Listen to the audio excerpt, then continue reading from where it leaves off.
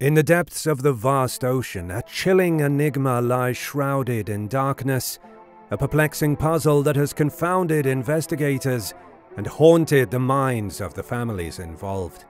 It was a day like any other when Malaysia Airlines Flight 370 vanished from the radar, leaving a void of uncertainty that defies explanation. As the world stood aghast, questions echoed through the corridors of the Malaysian Airlines offices, begging for answers that seemed forever elusive. What truly transpired on that fateful journey? Was it an act of sabotage or a sinister force from the unknown? Step into the shadows as we unravel the veil of secrecy surrounding the mysterious disappearance, the eerie whispers, unspoken truths, and perplexing evidence that paint a haunting portrait of this enigmatic vanishing. The MH370 disappearance occurred on March the 8th, 2014, when a Malaysia Airlines passenger aircraft disappeared en route from Kuala Lumpur to Beijing. The disappearance of the Boeing 777, which was carrying 227 passengers and 12 crew members, prompted a search operation that spanned from the Indian Ocean west of Australia to Central Asia. MH370's mysterious disappearance has made it one of history's most notorious missing aircraft. Flight 370 departed at 12:41 a.m. local time and achieved its cruising altitude of 35,000 feet at 1 a.m. The Aircraft Communication Addressing and Reporting System, or ACARS, which transmitted information regarding the aircraft's performance, sent its final transmission at 1:07 a.m. and was manually turned off.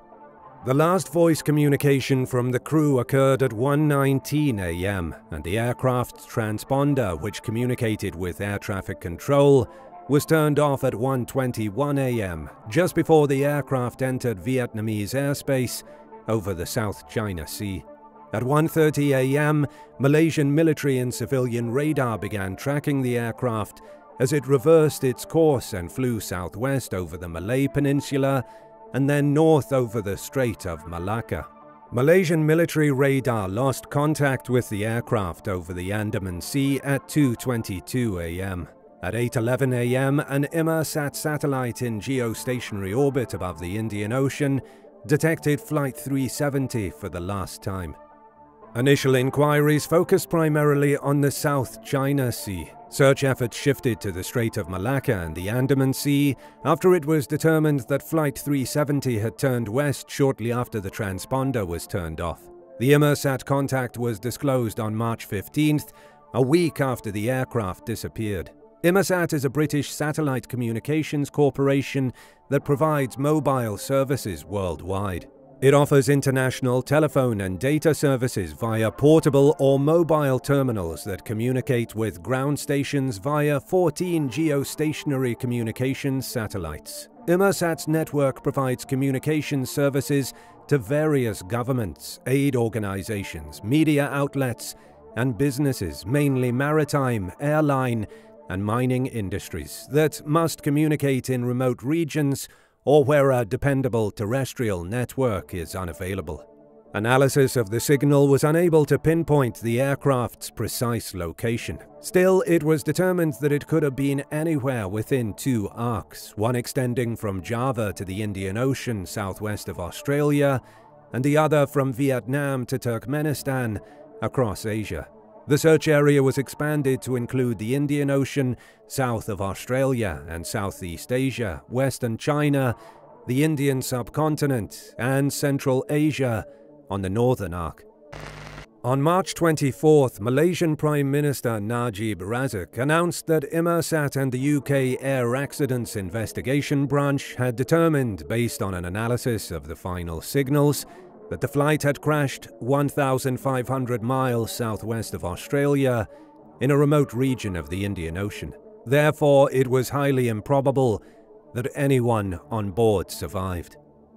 The secluded location of the accident site complicated the search for wreckage. Beginning on April 6th, an Australian ship detected multiple acoustic signals that may have originated from the flight recorder or black box of the Boeing 777 approximately 1,200 miles northwest of Perth, Western Australia.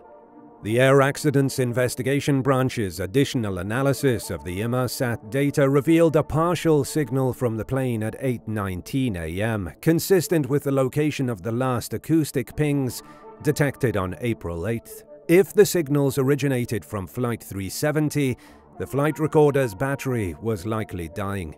Using an autonomous submarine, additional searches were conducted. However, the signals were dispersed over a large area, the submarine did not find any detritus, and investigations revealed that a defective cable in the acoustic apparatus may have caused the pings.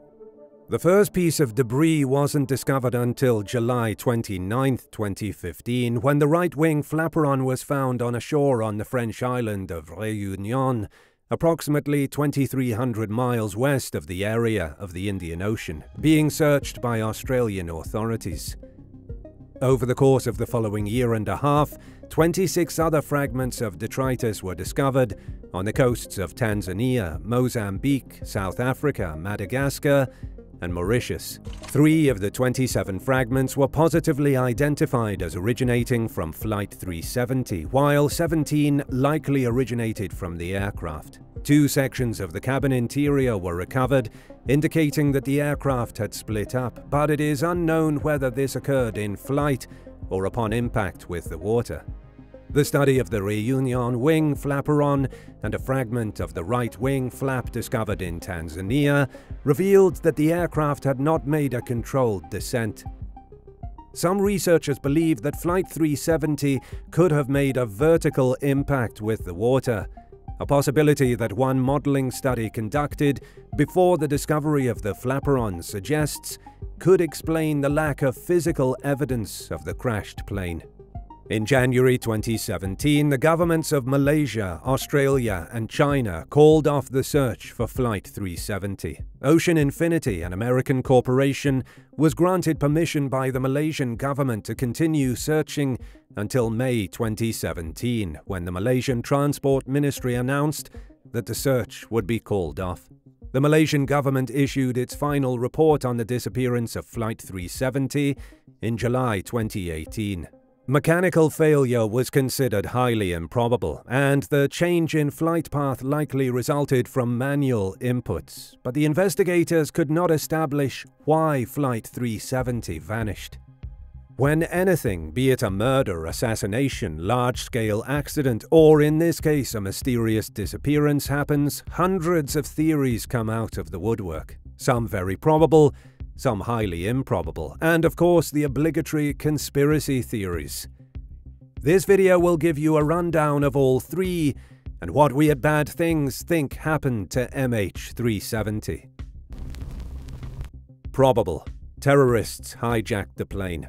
The pilots may have been forced by terrorists on board to cut off communications and alter the plane's course before crashing and disappearing. Alternatively, the hijacker could have been an expert pilot and piloted the aircraft. Authorities have not ruled out terrorism as a cause, and no groups have claimed responsibility for the tragedy. Occasionally, terrorist organizations maintain silence about their activities, particularly when they fail. When Pan Am Flight 103 was devastated by a bomb over Lockerbie, Scotland, it took 3 years for investigators to issue arrest warrants for 2 Libyan men. In fact, it wasn't until 2003 that Muammar Gaddafi confessed Libya's involvement in the attack. Highly improbable. Terrorists stole the plane for a later attack. One potential reason why a terrorist organization would not claim responsibility for a hijacking is that they intend to use the aircraft in the future. The aircraft's possible northern route took it over remote areas where a Boeing 777 could land, but landing a plane of that size without a usable runway is challenging, especially if the plane needs to take off again and be used in an attack. It's very difficult to steal a 777 with Malaysian markings, an expert said. It needs a 10,000-foot runway, so where are you going to put it down? Not to mention the raised suspicions if a Malaysian airliner being looked for by multiple governments appeared where it shouldn't. If the plane flew north, improving its chances of landing, it would have had to pass over populated areas, increasing the likelihood of its detection.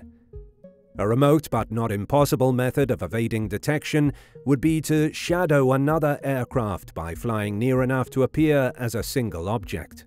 Former Italian Air Force pilot and journalist David Cenciotti stated, "It would be quite a difficult maneuver. Let's not forget the entire maneuver, if performed, was performed at night with no help from ground radars. Estimating reciprocal speeds, distances, altitudes based only on navigational lights is difficult, maybe too much." The concept of hijacking an airplane for use in a future attack predates September 11, 2001. In 1959, personnel of the Brazilian Air Force commandeered a propeller aircraft carrying 44 passengers and landed it in southwest Brazil.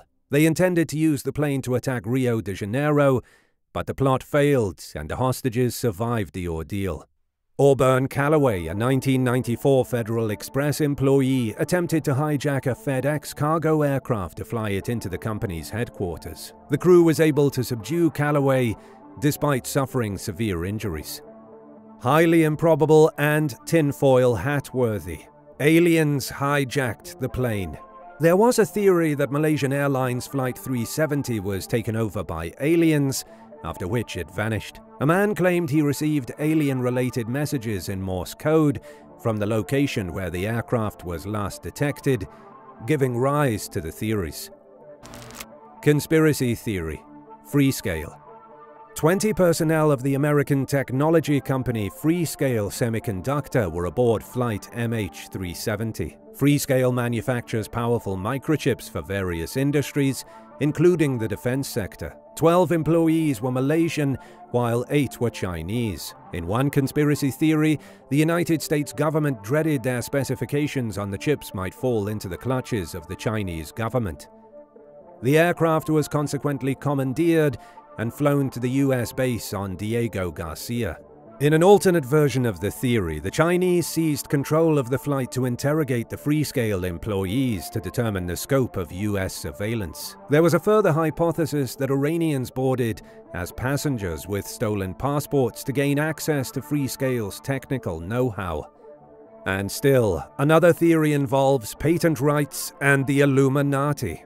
According to Freescale, the employees on board were technical personnel reviewing the company's semiconductor facilities. There is a patent frequently cited by conspiracy theorists. Instead of being a military nature, this patent describes a method for maximizing the number of circuits on a piece of semiconducting material. And none of the 4 individuals named as the patent holder were on the aircraft. With all these theories being postulated, none mentions the most crucial person on flight MH370, the pilot. And with that, we get to the bad things theory on what most likely happened to MH370. Did the pilot, Captain Zahari Ahmad Shah, crash MH370 in an attempt to end his life? The aircraft's cockpit was equipped with anti-hijacker doors that prevented locked-out crew or passengers from interfering with an ending of a life or a hijacking situation. This incident was comparable to Silk Air Flight 185 in 1997, Egypt Air Flight 990 in 1999, LAM Mozambique Airlines Flight 470 in 2013, and Germanwings Flight 9525 in 2015. All of these flights and catastrophes resulted from pilots committing life-ending acts. Shortly after the disappearance of Flight 370, media reports disclosed that Captain Zahari Ahmad Shah's wife and 3 children had moved out of his home the day before the disappearance. A fellow pilot and longtime associate of Captain Shah said that he was terribly upset over the disintegration of his marriage. Captain Shah's wife and daughter said he was distracted and withdrawn in the weeks before the aircraft's disappearance, and refused pleas to attend some marriage counseling sessions. Faiza Khanum Mustafa Khan, Shah's wife, had told investigators that he stopped speaking to her in the weeks before the fateful flight on March 8th and spent time alone in his room where he had built a flight simulator, according to a newspaper report. He just retreated into a shell "I found him distant and difficult to understand," she would say. Police also investigated reports that Shah received a 2-minute phone call from an unidentified woman using a mobile phone number obtained using a false identity before the flight's departure. An acquaintance claimed that Captain Shah was seeing another woman, and his relationship with her was also tricky. Could this be the same woman who made the call? In addition, Captain Shah supported and was a friend of Malaysian opposition politician Anwar Ibrahim, who was sentenced to prison on March the 7th after an earlier acquittal on sodomy charges was reversed in a politically motivated move. An author has suggested that it may have been enough to trigger the pilot into some sort of hostage situation. After conducting 170 interviews with those who knew Captain Shah, investigators discovered that he had made no social or professional plans after March 8th, when Flight 370 vanished. These results of the police investigation into the pilots and their lack of social plans and flight simulator training were shared with members of the investigation team but have not yet been made public. However, according to news reports published on July 23, 2014, the police considered the potential culpability of everyone on board the aircraft.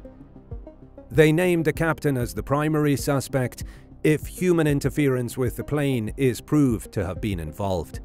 The Federal Bureau of Investigation reconstructed expunged data from Captain Shah's personal flight simulator, but a Malaysian government spokesman stated that nothing sinister was discovered. However, the Sunday Times later reported that among deleted flight paths conducted on the flight simulator, investigators found a flight path into the Southern Ocean where a simulated landing was performed on a small runway island.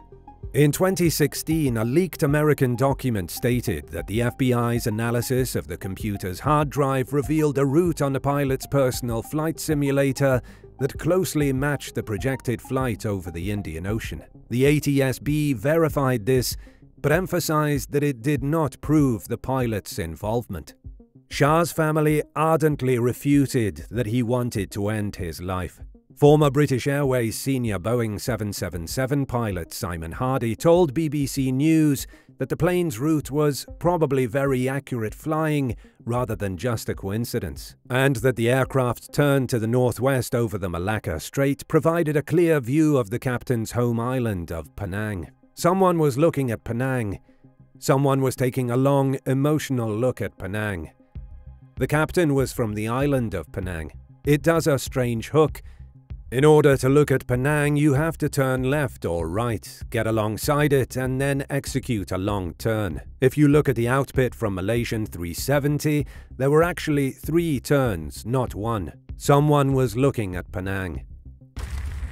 Did Captain Shah end his life and that of 292 passengers and crew on purpose? As we have seen, doing this with an aircraft is not an isolated incident. Considering that equipment was disabled during the flight, no maydays were sent out by the crew, and Shah was experiencing personal problems, our opinion on the MH370 is that the pilot was responsible for the crash. Have you got a theory you would like to share with us? Leave us a comment below on what you think happened to MH370. If you love our content and want to support the channel, feel free to check our web shop, where you can find exclusive true crime merch brought to you by Bad Things.